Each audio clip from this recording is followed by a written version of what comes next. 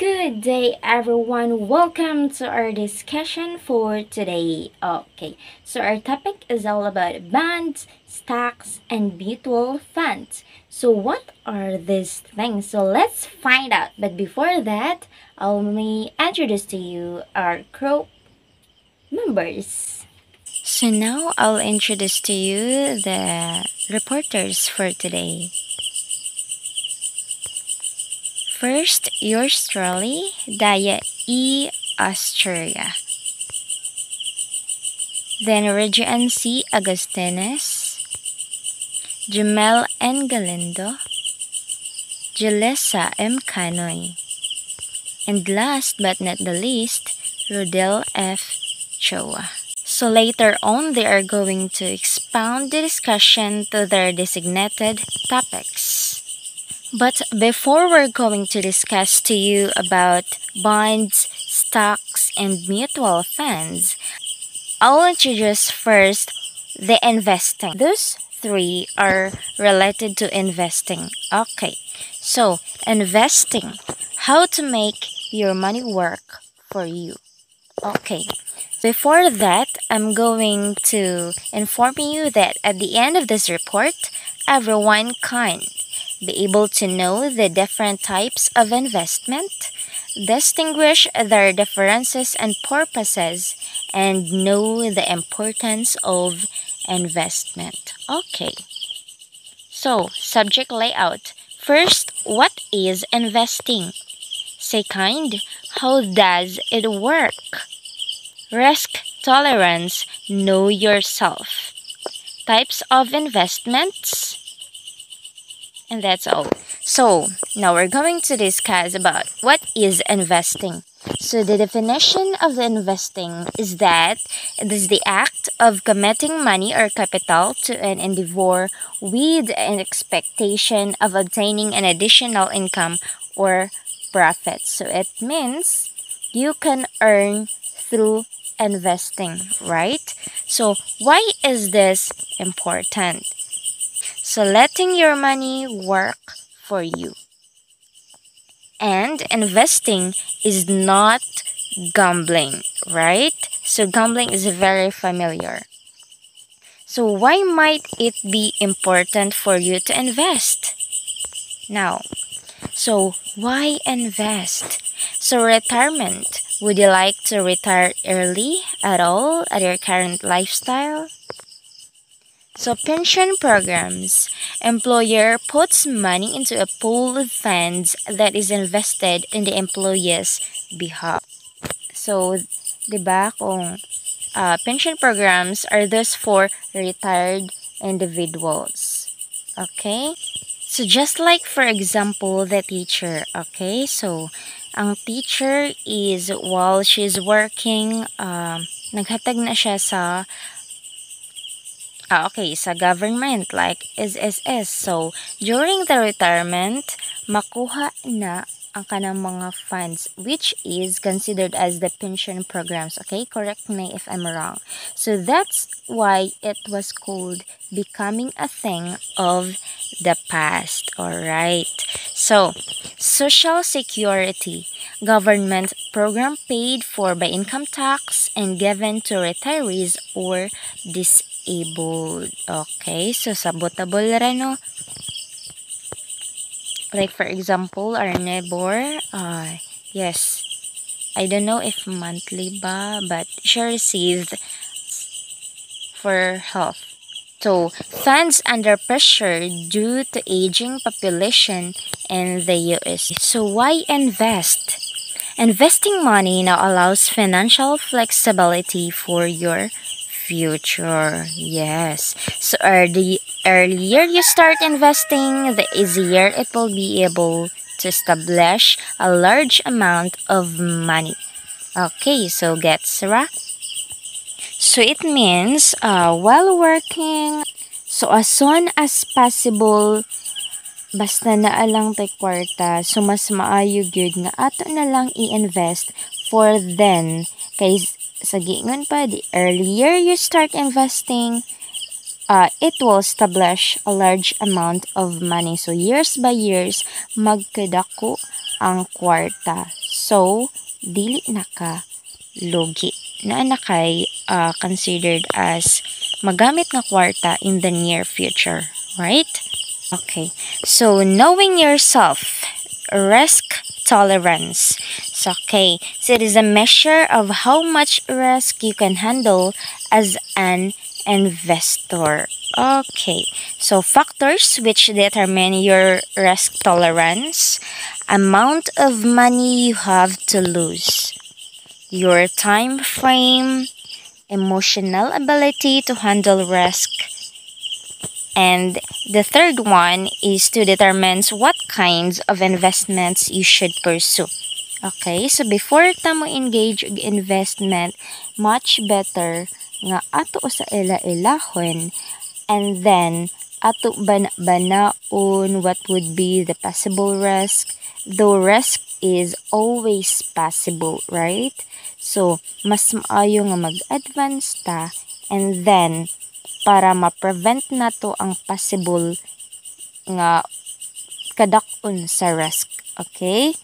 So, there is no right or wrong way to invest. Okay, right? So, stocks, bonds, and mutual funds. So, my co-reporters will going to give a further discussion about each topics. Okay, so next reporter. Hello ma'am, hello classmates, I am Jimelin Galindo, part of Ma'am Daya's group. Now, my topic to discuss is all about stocks. And when we talk about stocks, this is most commonly used and we usually heard it if we talk about business. So, what is stocks? Stocks. It is a term used to describe the ownership certificates of any company. A share, on the other hand, refers to the stock certificate of a particular company. And take note, holding a particular company's share makes you a shareholder. It is also called equities and shares. Stocks are volatile. Their value fluctuates frequently on a daily basis. Why do companies issue stocks? Well, it is to raise money. Sell part of company, aka issuing stocks, equity financing. Do not have to pay money back or make interest payments. Shareholders make money when the stock is worth more than they paid. Why do stocks make money? You, as an owner, are entitled to a portion of the company's profit, paid out in a form of dividends, a sum of money paid regularly by a company to its shareholders out of profits or reserves. Then where is the risk? Well, the rest is if the company goes bankrupt, there are no assets to claim. Risk. Shareholders are not guaranteed any return if the company goes bankrupt. No guarantee that shareholders will receive dividend payments. With no dividends, investors make money only through an increase in stock price. The bright side, stocks generally outperform other investments due to their higher risk. Historically, stocks average 10 to 12% returns. Two main types of stocks. One is common stocks. Two, preferred stocks. A common stocks.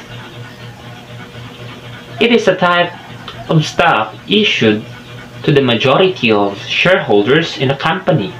Holders of common stock enjoy certain rights that their counterparts and preferred stockholders do not. Rather than receiving regular payouts, common stockholders derive value from their shares when the company grows. Number 2, preferred stock. Preferred stocks are hybrid securities that have the characteristics of both bonds and stocks. Preferred stocks have dividend priority over common stocks. The holder of preferred shares receive dividends before the holders of common shares. Preferred stockholders generally do not have voting rights in the company. Companies also customize different classes of stock in any way they would like. Reasons for this may include wanting voting power to remain with certain people,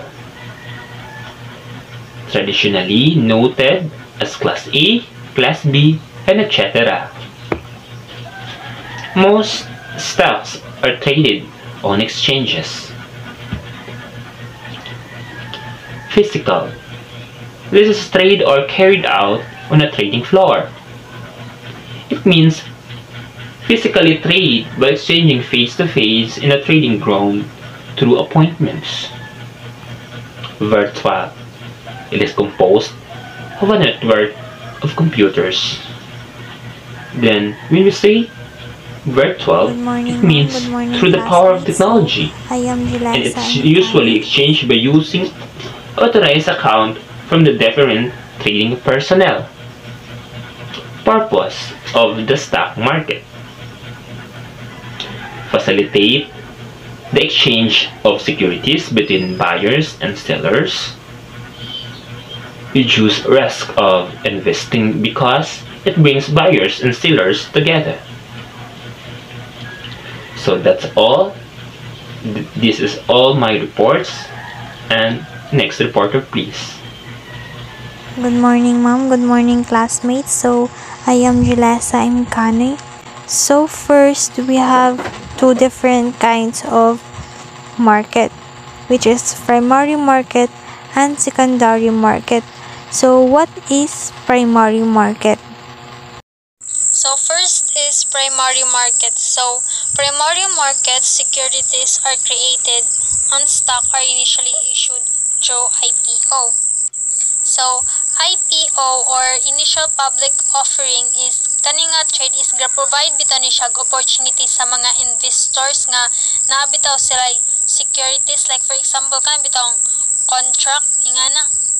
Then kini sang IPO kay naa ni siyang IPO if ang private company is first time bitaw siya mag-issue og stock adto sa public. Then the secondary market, investors trade previously issued stock. So mo ni siya ang what people refer to when talking about the stock market. Trading of a companies does not directly involve that companies. So, the secondary market is commonly referred to as stock market. So, this includes the New York Stock Exchange or NYSE, Nasdaq, and all major exchanges around the world. The defining characteristics of the security market is that investors trade among themselves. So, kaning secondary market, if ang investor is mag-issue siya og securities kay dili na kinahanglanan pa nga napay involvement is na involvement sa kumpanya. Like for example, nadto kag Amazon nagpalit og mga stock. So you are dealing only with another investor who owns shares in Amazon. So Amazon is not directly involved with that transaction. So why do stock prices change? So maybe is gausab-usab ang stocks and mao ang price is paspas ang iyahang pag-usab. Then fundamentally, supply and demand determine the price of stocks. Earnings predominantly investors' evaluation of stocks, but there are other factors. Lastly is there is no one theory that can explain stock prices. So next is there are two ways to buy stocks. Through a brokerage. So most common, full service brokers expensive but manage your account. Discount brokerages less expensive and provide less assistance. So, ang brokerage is mao ni siya ang middleman nga mag-connect bitaw sa buyer o sa seller para makomplete ang transaction para sa stock shares, bonds, and other financial instruments. So, mao na siya ang brokerage.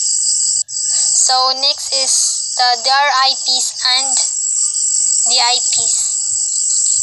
So, dividend reinvestment plans and direct investment plans allow shareholders to purchase stock directly from the company. So, next is buying stocks through a brokerage.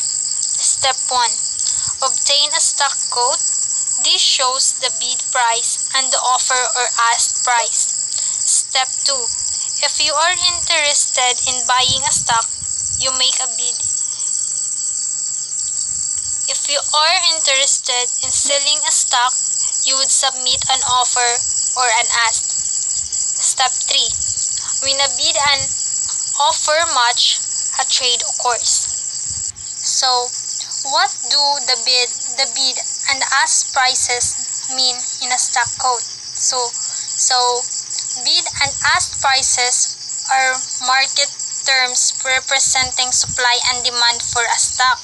So the bid represents the highest price someone is willing to pay for a share. Then the ask is the lowest price where someone is willing to sell a share.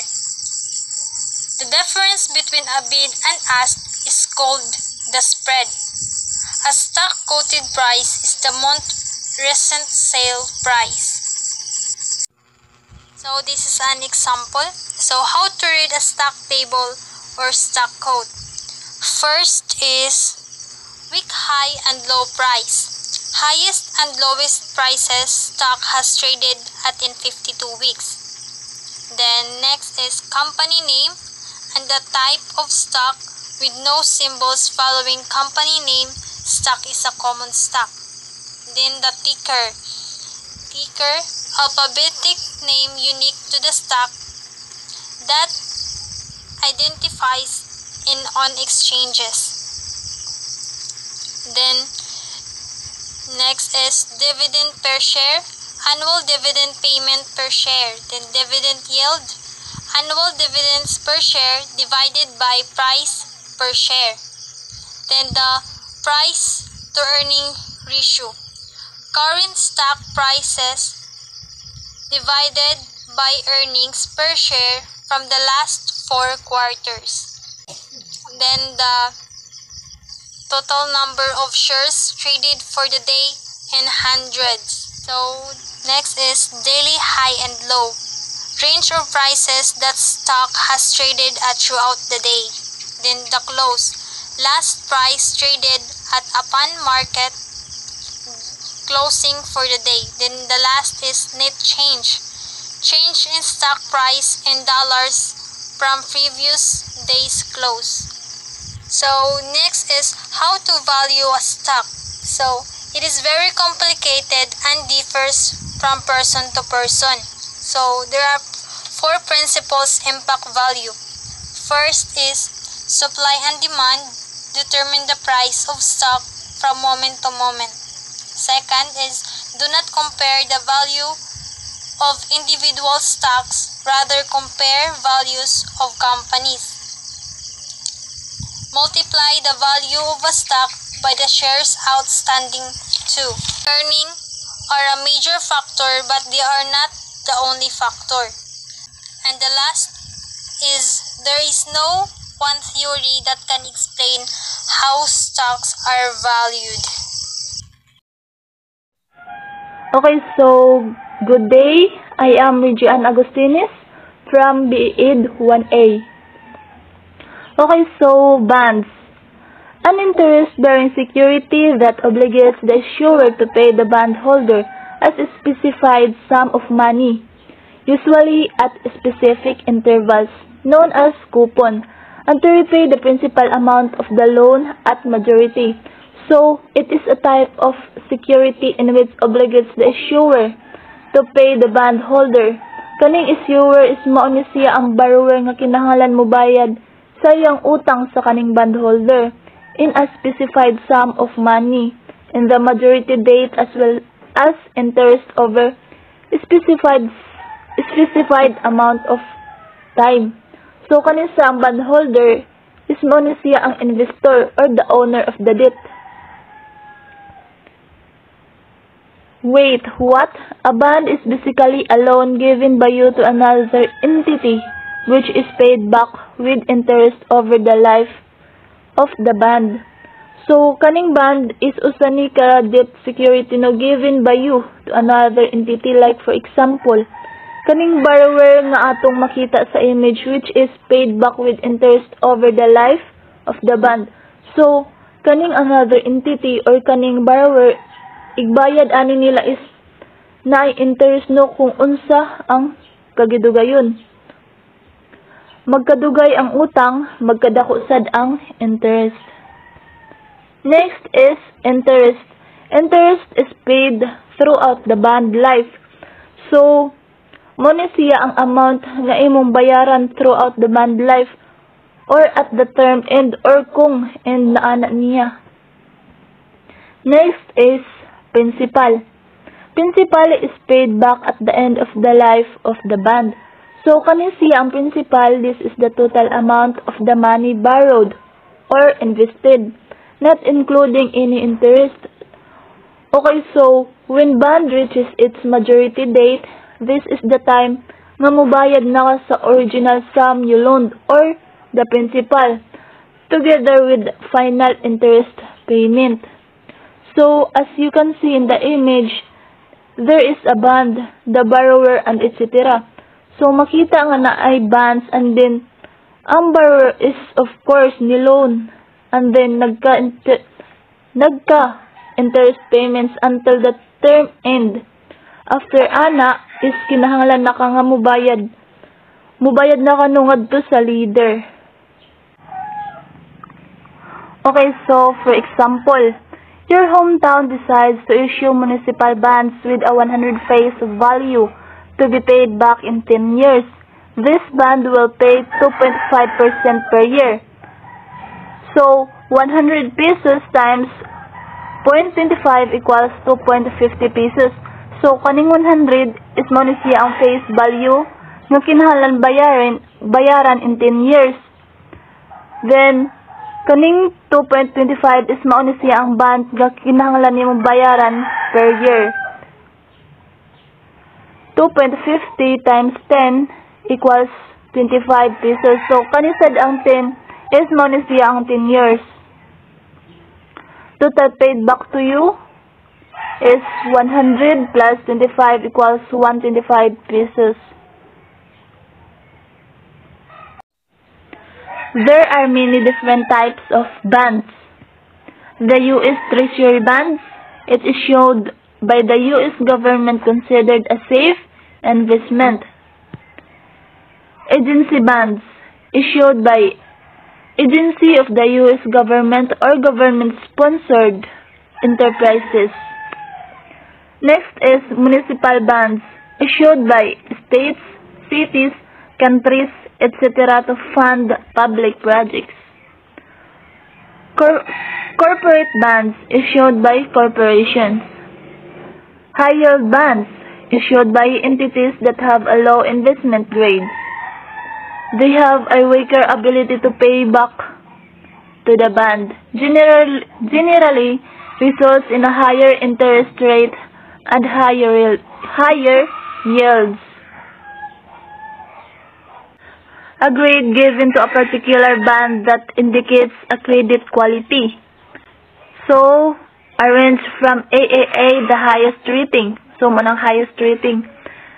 To C or D called junk bands, the lowest rating. So, ang pinaka-lowest na ratings is mo ni siya ang C or D. Yun ang pinaka-highest is mo ni siya ang A. Private independent services provide ratings, so indications may vary for the same rating. Major rating agencies in the U.S. Moody's, Standard and Poor's and Fitch. So, good day, Mom. I'm Rudolph Chua. I'm going to discuss what is mutual fund and pooled fund. So, first, what is mutual fund? An investment vehicle that consists of a pool of funds contributed by many investors in order to invest in stocks, bonds, and other assets. Also, mutual fund is managed by money managers. Kumbaga, mutual fund is there is a mutual fund manager who takes decisions of your own money, which is invested in mutual fund. And for further explanation, I have example. So it will collect the money for you and me. Assume that there are full of 100 people, and that 100 people giving fund to contribute some money to mutual fund, and this mutual fund reinvest the money into the different investment in organization. Like mutual fund can invest the equity. So understand ra? Okay. So the mutual fund can depends on, no? So, and the advantage of mutual fund gives small investors access to professional investment help by allowing them to invest in diversified portfolios. Disadvantage rather, fees which can limit profit, and in pool fund, aggregated investment for many individuals. Example, mutual fund, pension fund. So mutual fund is under of pool fund. And advantages of pool fund: economies of scale, lower trading costs, and professional management. Disadvantages: management fees, capital gains are spread evenly among investors.